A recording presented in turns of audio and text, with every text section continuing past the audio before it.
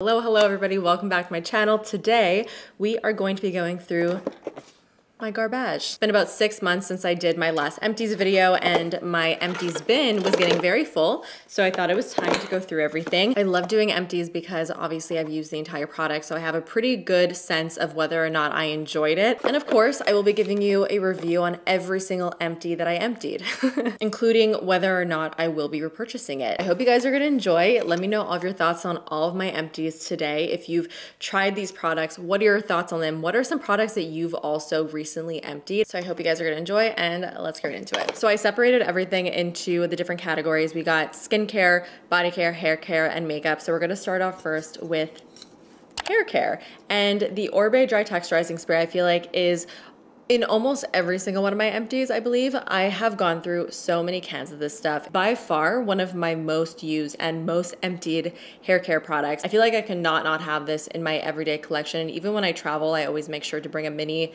version of this because it's just such a necessity for my hair. So if you're not familiar with this product, it's a texturizing spray, meaning it gives that like pieciness as well as a little bit of volume to the hair. The problem with most texturizing sprays that I've tried is that they make your hair feel disgusting. They'll kind of give this like waxy or dirty feeling to the hair, which I really hate because I like to wash my hair as little as possible. So if I'm able to keep my hair feeling clean, that's ideal. And as soon as I put in a product that gives me that like sticky finish, I need to wash it out almost immediately. So this texturizing spray is really nice because it doesn't have that sticky finish, but it still gives you the texture and the hold of a really great texturizing spray. I especially like to use this when I have any type of wave in my hair. It gives it a little bit of that extra volume. Let me actually show you what it does with a not empty bottle, because I have one here in my office too. Oh, wait, it's sitting right next to me. This is a little mini version. See, I'm telling you, I love this so much. I made sure to keep it on my filming vanity so that I can use it to retouch my hair while filming. What I like to do is I will hold up my hair and I'll spray it towards the mid-lengths of my hair and slightly at my root to give me a little bit of lift. And then I just let my hair fall into the spray. Oh, and it smells amazing. You see how that just gave my hair a little bit of extra oomph, whereas this side is pretty limp and lifeless. Let's fix that. I already have probably like 3 to 5 extra bottles of this already, so I don't necessarily have to repurchase, but just know as soon as I run out of this, I repurchase almost immediately. I have 2 more Oribe products that I finished. They're little mini travel versions of the shampoo and conditioner for beautiful color.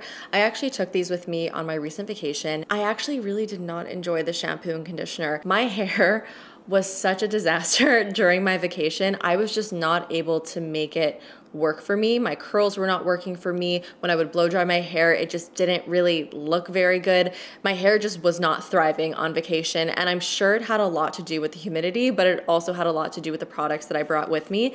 And I just didn't feel like the conditioner was rich enough for my hair. I do like a very rich conditioner. I almost always use a hair mask in place of the conditioner when I wash my hair, and it just really didn't make my hair feel super soft. And then the shampoo was fine, but it's definitely not something that I would repurchase. There's other shampoo and conditioner combos that I prefer far more. So these were kind of a fail for me. I would not repurchase them. This over here is another product that I brought with me on vacation. It's Moroccanoil Curl Defining Cream. I just spoke about this in my last video, which was my 5 best and 5 worst. This did end up in the 5 worst. I really did not like this. The only reason why I finished this is because I took it with me on vacation and I was using so much of it, just trying to get it to do something for my hair. I mentioned all of these points in my last video, so I'm not gonna go on and on about it. Normally what I look for in my curl cream is something that will make my curls look bouncy and defined and shiny and just beautiful. And this literally did nothing for my hair. And I felt like this literally did nothing for my curls. It almost made them look frizzier. It was just a super disappointing product. It was very ineffective for me. So this is another product that I'm actually very happy I no longer have in my collection because I will absolutely not be repurchasing and I would not recommend it. Yet another product that I brought with me on my vacation. This is a little mini travel size of the Pureology Color Fanatic Multitasking Leave-In Spray. This is actually a product that I've been using for a very long time. I've had this in and out of my collection for years. Like I would say at least over 5 years. And it's a really awesome product because it's truly like a multitasker. It says over here that it has 21 essential benefits. It's supposed to protect against heat, protect against UV. It's supposed to be anti-frizz, soften your hair, add shine. It's supposed to be good for your color. There's a million benefits or supposed benefits to this product. And I definitely like this product, but it's not my absolute favorite hair product that I have. I feel like it's almost impossible for a product to do all of those things, to do all of the 21 things. When I use this, I use it mainly as a heat protector when my hair is damp and to add a little bit of softness to my hair. But I don't find that this is incredibly effective for like shine or anti-frizz, which is a big thing for me personally. That's what I look for the most in my prep products. But I do like this as a heat protectant, and I do like it to, you know, just lightly detangle and soften my hair without adding too much heaviness to it. I would almost rather use one product that's just really, really good at one specific thing than have a multitasker that's supposed to do 21 things. Because I feel like more likely than not, you're going to have a more effective product when it's really focused in on that one concern. So with that said, I would repurchase this, and I actually do have a full-size bottle of this in my vanity currently that I like to use every once in a while, but it's not my absolute favorite, and I would be totally fine without in my collection. I feel like I've been very spicy about all my little reviews, but it's just how I feel, guys. All right, so that is it for all the hair products. Now let's move into body care. And I have this Native body wash here. I love Native body wash. It's probably one of my most used, if not my most used brand of body washes. They smell really nice, they don't strip my skin, and they get me nice and clean. What more can you want from a body wash? This is also sulfate-free, paraben-free, dye-free, and phthalate-free, which I always appreciate. This one, however, I did not love. It is the collab with Baked by Melissa. It's called Tie-Dye Vanilla Cupcake, and when I ordered this, I really imagined great things for it. I imagined great things for us. This was probably one of my lesser favorite scents that I've tried from Native. It is so sickly sweet. It was almost unbearable. Like, I really did not enjoy my experience washing my body with this because the sweetness was so intense. But I definitely do prefer the lesser sweet scents that Native has. Even their vanilla and coconut scent is really nice, and it's perfectly balanced. Like, it's not too overly sweet. So with that said, I would not repurchase the scent, although I don't think it's available anymore, but I love Native body washes just as a whole. And I already have one in my shower. Going already. Next, we have a body cream from Josie Maran. This is the Whipped Argan Oil Ultra Hydrating Body Butter. If you know me and you know my channel, you know how much I've spoken about this product time and time again. It is one of my all-time favorite body butters. It's so deeply hydrating, especially this time of year when I honestly feel like no matter what I put on my body, it just is not hydrating enough.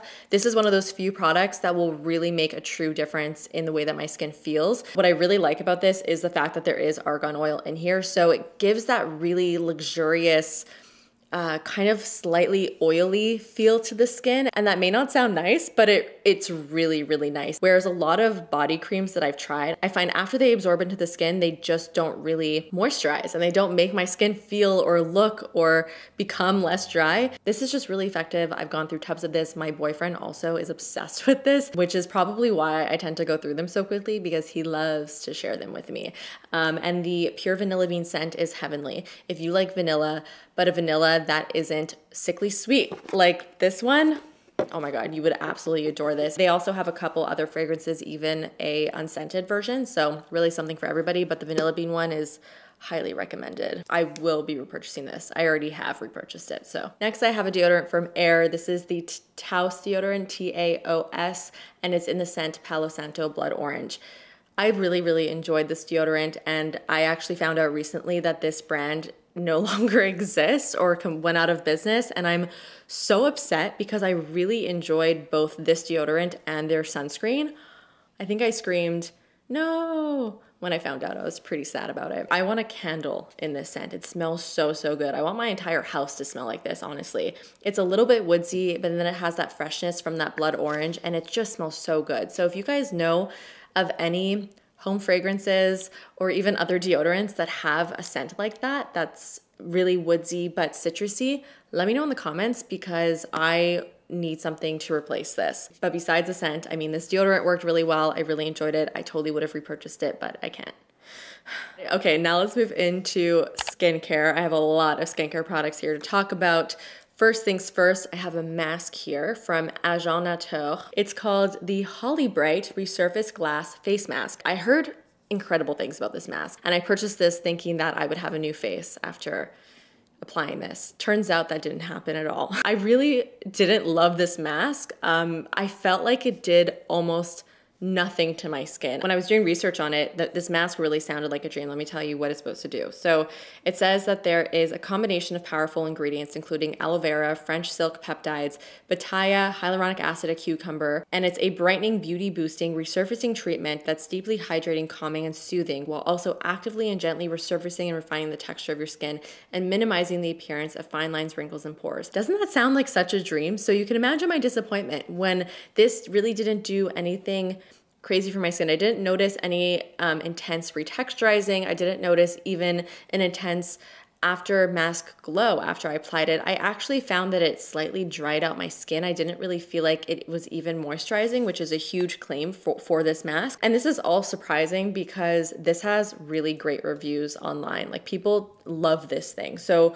it just didn't work for my skin. And I think that's always important to remember with any product that you ever see anybody review. Keep in mind that these are just personal experiences, whether it's a negative or positive review. The way products react on individual people is so personal. So it's just always important to do research, learn about the ingredients of the products that you want to try, and try and figure out for yourself if you think it's going to be a good fit for you. But with my experience, I just didn't feel like this did much, and it was very expensive. It was about $120. So very expensive for a very teeny tiny little jar. We're going to get a little bit more positive now because this is one of my favorite products. This is the Skinceuticals Floritin CF Vitamin C Serum. I finished these again in probably every single one of my empties videos. By far my favorite, or at least one of my top 3 favorite vitamin C serums. After I finished this, I actually took a really long time to repurchase it. I only recently repurchased it. And so I didn't have it in my life for a couple months. And I swear I noticed such a huge difference after I stopped using this. This is just one of the most effective skincare products. And I always notice that my skin is brighter, glowier. It just is better when I use this product, and I use it every single morning. Skinceuticals is known to have some of the best vitamin C serums on the market, and there's a good reason for that. There's a lot of science backing up this baby, and it's really good. And I've tried other ones, and there's just nothing that truly compares to this. It's really just my ultimate favorite. And it's definitely expensive, and it hurts me and my wallet every time I purchase it, but my skin just loves it so much, so I bite the bullet every time. Another Skinceuticals product that I finished here is the Retexturizing Activator. This is another product that I've been using from Skinceuticals for a very long time, kind of on and off. This is a retexturizing serum. There's 20% glycolic acid in here. It's also hydrating as well. So the combination of the retexturizing and the hydration gives the skin this really nice glow, and it's one of my go-tos for my nighttime serum. I wouldn't say this is my ultimate favorite retexturizing serum for retexturizing. I really love the Holifrog AHA BHA serum for retexturizing. That one is probably one of the most effective ones that I've tried. And the fact that it also moisturizes and kind of soothes the skin at the same time just makes it feel a little bit more gentle. I'm already using another one of these right now. It's in my rotation. And again, this is another product that I feel like I always have in my skincare routine, just on rotation. Speaking of Holifrog, this is the Shasta AHA Refining Acid Wash, and this is one of my favorite products from Holifrog. I love a face wash that has AHA in it because you kind of get a 2-in-1. You get to clean your face, but you also get a little bit of retexturizing at the same time. I don't really use this every single day as like my daily cleanser. I really only use it at night only. And again, when I feel like I want that little bit of extra exfoliation. So I'll go in and I'll wash my face as I normally do, but then I'll let it sit for about 30 seconds just to kind of let that AHA do a little bit of work. And then after rinsing it off, I immediately notice a difference in my skin, and it just kind of makes my skin look a little bit brighter, a little bit glowier. I've grown to very much enjoy the Holifrog products. A lot of their products work very, very well for my skin, and this is definitely one of my favorites. So I haven't repurchased it yet, but I would like to. Got another cleanser here. This is from Josie Maran. It's the Pineapple Enzyme Pore Clearing Cleanser. And this is a nice cleanser. It does the job. When it comes to cleansers, I actually really enjoy bouncing around and trying out different kinds. I'm not totally married to any particular cleanser, so I'm not gonna repurchase this just yet, just because I enjoy trying new ones. I feel like cleansers are that one skincare item that it's not risky trying out a bunch of different brands, you know? Like with moisturizers and serums, when you find the ones that work for you, you almost just want to stick with them because they stay on your skin. But for products that you rinse off, it's nice to test things out. I'm not repurchasing this immediately, but it's a good product. The Grown Alchemist Gentle Gel Facial Cleanser, I really, really, really enjoyed. It's a gel cleanser, so it feels very gentle. Again, it doesn't dry out the skin. It has that spa-like scent. This is actually probably a cleanser that I would go out of my way to repurchase just because I really enjoyed my experience with it. I go through so many cleansers, it's kind of wild. Okay, this is another cleanser, but this is a cleansing oil and makeup remover from First Aid Beauty. Cleansing oils are a huge part of my routine. They are a must for me. And this did a really good job. I didn't feel like this left an oily residue on my skin. I felt like it did a good job of breaking down my makeup. It was just a really nice, good cleanser. The only thing I will say about this is I felt like I went through it exceptionally quickly. Regardless, it's a good product. It works well if you're looking for a good cleansing oil that's safe for sensitive skin, because First Aid Beauty products are all safe for sensitive skin. It was a really nice one. This is the last time I'm gonna be talking about this product, okay? I've spoken about it in so many videos lately. I always find reasons to like bring it up, but now that it's making an appearance in my empties, I will finally throw it out until I get a new one because I will be repurchasing this guy. This is the Elemis Superfood AHA Glow Cleansing Butter. I know I just said that I like to jump around and try out different cleansing balms and cleansers and all of that, but this is one cleansing butter that I will 100% repurchasing. Taking off my makeup with this product feels like pure luxury. It is like a creamy oil texture, and it feels so hydrating and delicious when you rub it all over your face, and it has AHA in it. And as I just said, I love a product that multitasks. It's an A++ product. Yes, I will be repurchasing it. Dermalogica Precleanse, another product that I feel like is always in one of my empties. This is definitely one of my favorite makeup removing products. And you would use it in the same way that you would use the Elemis Superfood, but it's a completely different type of texture, whereas this is a balmy oil. This is just a pure, very, very thin oil. So this is actually a very not oily oil. I don't find that this leaves an oily residue on the skin. It doesn't sting your eyes, which a lot of oil-based cleansers do. It's just a great go-to product for me that always works well. So I will definitely be repurchasing this. It's always in my collection. The last skincare product that I have here is from Vivier. This is the Derma V Repair Cream with prebiotics and antioxidants. This was a moisturizer that was recommended to me by my esthetician. I had really wanted to try something new. I was using the Skinceuticals Daily Moisture for a long time, and I wanted something that was just as lightweight as the Skinceuticals Daily Moisture, but had a little bit more richness to it. And so my esthetician recommended that I try this out, and I did really enjoy this moisturizer. Really heavy moisturizers can clog my pores and make me break out. So I appreciated that this wasn't like a super thick and heavy formula. But despite it not being super thick and heavy, I still found that it was rich and super moisturizing. So it really was that best of both worlds. When I finished this, I really wanted to repurchase it, but I was kind of debating of whether or not I should because of the price tag. So it's a great product. It worked really well for my skin, and I could see myself using this again in the future, but it's just pricey. So that's my only gripe with it. All right, that is it for all the skincare products that I finished. Now let's move on to the makeup, and I do only have 2 products, and they're both mascaras.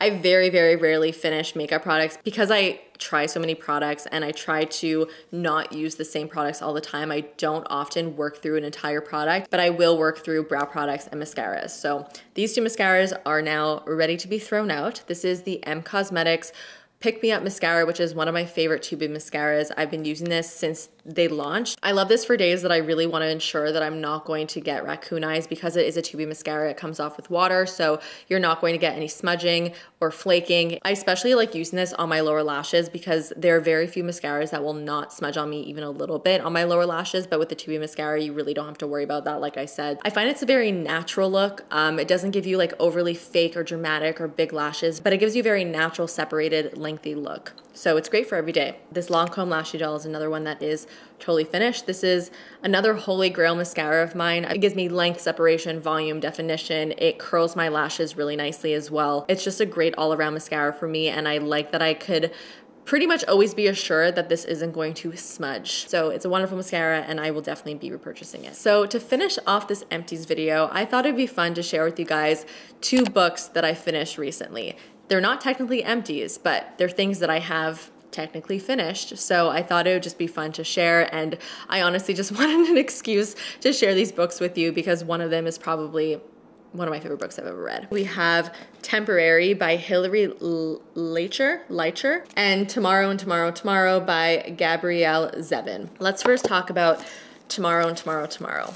I just need a moment with this book. This book became really popular and it was impossible to find anywhere, even in my local bookstores. And I was really desperate to get it because I really wanted to read it while I was on vacation. But then I ended up finding it available on the Indigo website and I couldn't believe my luck. I was so excited. I ended up getting it in the mail and I had purchased the large print version and I didn't even realize. First, I was very disappointed and very worried that it would ruin my reading experience, but I gotta say, large print, chef's kiss. Besides all of that, this is by far one of the best books that I've read in a really long time. Pureology and Tomorrow and Tomorrow Tomorrow at like the top of my list as far as like my favorite books. But basically this book follows a couple characters through, I think it's like a couple decades as they're starting up this video game company. And honestly, when I was reading this description of the book, I didn't really think it would be something that I would be interested in. It just didn't sound that appealing to me, but because so many people were raving about it, I decided just to pick it up anyway, and I'm really happy that I did. What makes this book so amazing is the storytelling. I felt so connected to each and every character. While I was on vacation, I read this in 3 days. There was one day that I read the entire day, and I don't think I've ever done that in my life. I just could not put this book down. If you just want a really, really great story from beginning to end, please pick this up. I do not think you will regret it, and this author is just amazing. I cannot wait to read more from her. And this is the other book that I ended up reading while I was on vacation. Like I said, it's called Temporary. It's really small. I finished this pretty quickly. It's only about 170 or so pages, and this is a really silly book. There's no other way to describe it. So it's basically about this woman who is a temporary, which basically means she's constantly being placed at these different jobs, and the jobs that she's placed at are ridiculous. One of the jobs was to assist an assassin, and another one was to fill in for a ghost in an empty house. Like, they're just ridiculous and silly. And as I was reading this, I just kept giggling and laughing to myself, and it was just a really easy novel to read. It kind of reminded me of Pureology just a little bit, because just like Pureology, you almost have to just give in to the world and accept its reality, because it really doesn't make any sense at all. So it's really cute. It's a silly read. Would recommend this as well. All right, guys, that is it. Those are all of my empties from the last little bit. I really hope that you enjoyed it. Don't forget to let me know your thoughts on everything that I spoke about today. Let me know some of your current empties, and if you've read either of these books, I want to hear your reviews on them too. I'd be so curious to hear what you guys think. Don't forget to hit the thumbs up button if you did enjoy today's video, and subscribe if you're not subscribed already, and I will see you guys in the next one. Bye.